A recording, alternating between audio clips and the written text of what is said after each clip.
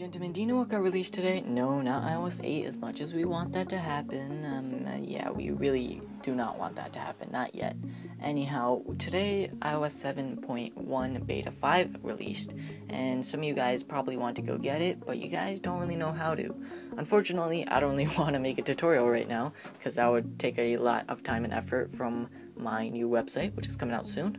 And yeah, so I'm just going to tell you that there are other tutorials on YouTube, but I will tell you a good site that you can get your UDID registered. Without a UDID, you cannot get any of the betas or become a supposed developer, but this site below that works really well, and if you want to go ahead and register, then you can get iOS 7.1 Beta 5 free.